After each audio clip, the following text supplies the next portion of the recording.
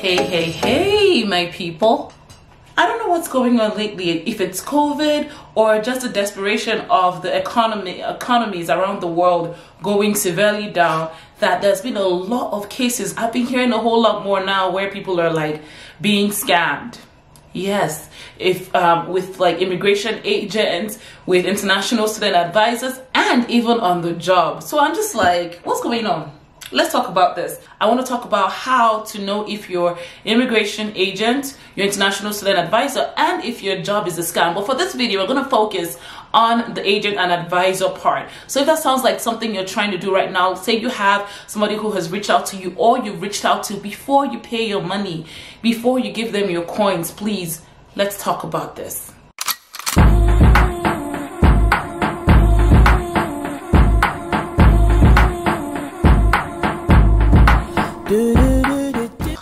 Hello beautiful people, it's your girl Janie, aka Janie of Canada, and on this channel we talk about everything life as a professional immigrant to Canada. Studying, living, thriving, running a business, this is where it's at. And if that sounds like something that may be helpful for you in the future, please subscribe. Your subscription is free, but it also helps me know that there's actually somebody out there that cares about this information, okay? And so without further ado, let's talk a little bit more about this scam situation.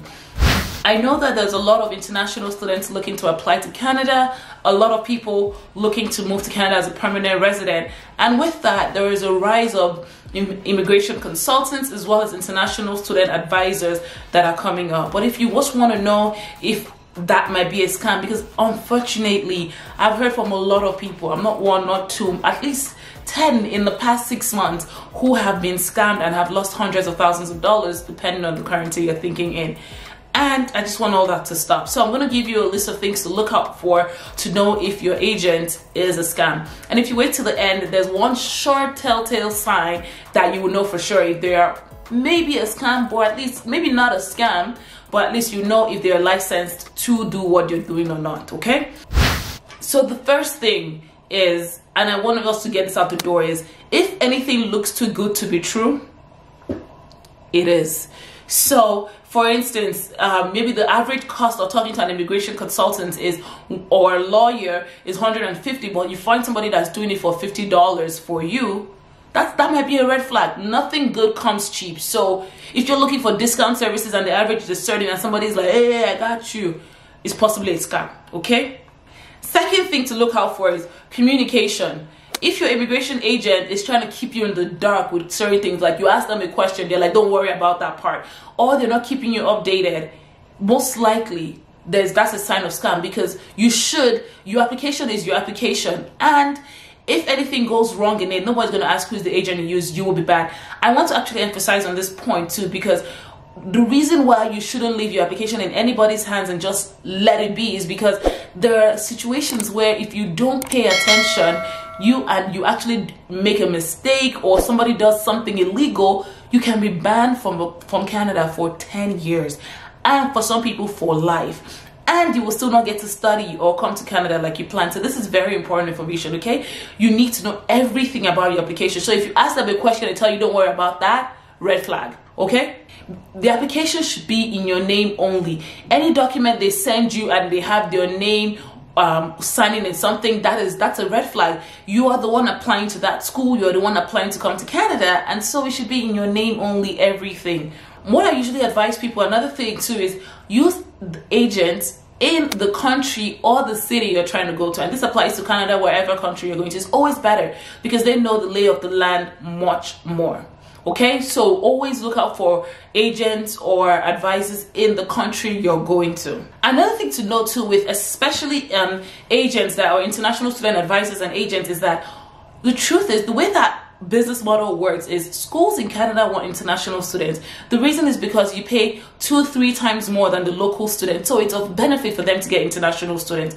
So a lot of times what schools do is that they reach out to licensed advisors and education consultants and agents to act as a pipeline for them, so that way schools pay these agents a certain percentage of your tuition so that they don't have to charge you.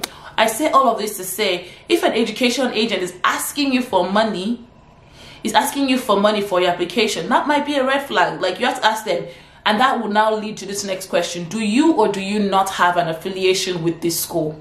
If the answer is yes, most likely to get an affiliation with this school, the school is paying you for getting my services. If they do not have an affiliation with this school, then you too, you have to be like, wait, oh, does this mean that I may or may not get application? Because it's just anybody, it's just like Janie applying to the school for you. So you might as well, in that situation, do it yourself. So before you send money to anybody, ask them clearly, what is this money for? And do you have an affiliation with this school? Okay? And with any document that they send you, before you sign anything, if they put a name of a company that they claim to be working for, you have to, it's your job. Okay? It's your job to look that company up. Look that company up on LinkedIn, look for a physical address, and use the Google image search to look at the building. Check directories to see how things look like at that building.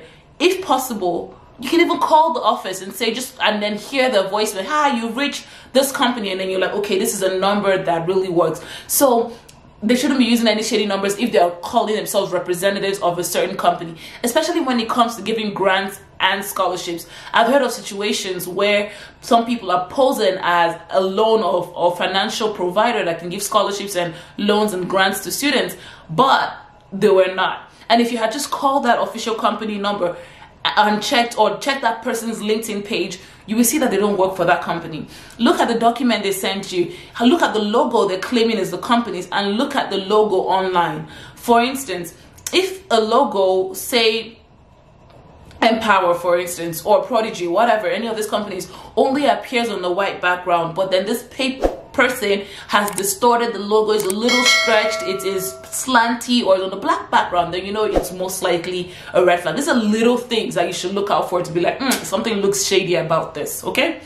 And the truth is, when I'm talking about loans, so you don't really need an agent for a loan. You can apply straight up yourself. Most of these companies who actually give loans don't deal with agents for that, right? They deal with the applicant. It's your name, your financial status, your financial record. So honestly, if you don't have the time to focus on your application, especially for the school aspect, then you should probably give yourself some time before you're ready to apply again, because you don't want nobody scamming you. It's your money, it's your education, okay? Another telltale sign of something that might actually be a scam is if this education, especially for the education part, is if they're trying to force a course on you. Look at the course that has nothing to do with your background, or say you apply to study cybersecurity and they're telling you, oh, this university in Manitoba has fisheries. That is obviously sounding weird, because true is, even if that agent can say get you some fisheries course in a weird school, you still have to explain to the immigration officer when you're applying for your study permit that fisheries is something in your career path when you're a cybersecurity person, right? Another thing to do is look up these schools that any agent is giving you. So there's thousands of schools in Canada, but a lot of them are not licensed to taking international students, in a sense where they cannot give you a work permit because you studied in that school after. What that means is every school who can take in an international student where they can get a work permit after should have a UCI number. So if your agent is sending you some school that you've not heard before, check out for their UCI number online. It's on the Government of Canada number. You can just type in Google school name, UCI number, and that will come up for you. If your agent doesn't listen to you, if you ask them questions and they're just like, no, pushing you aside, red flag. Don't miss it, okay? Let them know you're the client, you're the customer. Even if it's a legit agent and it's free services, they should listen to you, okay? Again, another telltale sign or something that might be a scam is if they promise you something they don't have in their power to deliver. Something like visa or admission. Oh, don't worry, it's guaranteed you get admission in this school. That's a red flag. Agents, by nature of the business, cannot guarantee, they're not a university, they cannot guarantee admission. Neither are the immigration officers, they cannot guarantee visas. So if somebody says that to you, most likely they're a scam. Another thing is when they send you documents, read every line of it, and they should be ready to answer questions. So if they glance over legal things, you ask them a legal question and they're like, nah, no, that's just formality. it's a possibility that they're trying to hide something. Anything that seems shady, anything they're hiding from you, ask the question, doesn't make sense, most likely a what? Scam. And sometimes too, when it comes to these schools, I talked about UCI numbers. If an agent is trying to, say you want to go to York University and they're telling you, oh, you need to go to Sheridan University to get to York, sometimes that might be true. But if they're telling you to go to some community college, again, that's the importance of checking the UCI numbers as a pathway to go to a university. That most likely is fake, because community colleges don't have the ability to actually count towards international studies that can give you a work permit. So do your own research. In every situation, you always have to do your own research.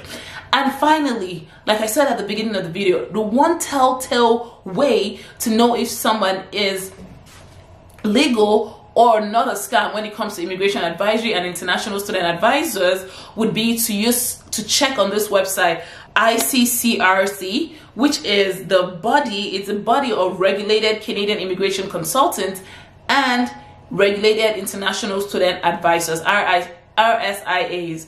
So what you go in there is always ask your agents for their RCIC number. If they're a registered immigration consultant, if they're an RSIA, registered student, RISA, registered international student advisor, ask for their company name, first name, last name, so that you can go on ICCRC, search ICCRC regulatory body, and put in their name and their company name and search for them. If they don't exist on that list, ask them, hey, I noticed you don't exist on this list. What's up? And this is a body that regulates this profession across the world. If you're dealing with Canadian immigration and Canadian education studies, you should be licensed. And the truth is, your agent, if they're not a scam, would publish this number everywhere so that you can always do your own due diligence. And that's it, folks. If I missed anything, please let me know. I really hope that you're not watching this video because you've been scammed, but let me know if there's anything else I missed, if there's any sign that you're seeing right now with an agent that you're dealing with and you're not sure if they're a scam or not. Let me know in the comment box and I'll be happy to help you check that out, okay?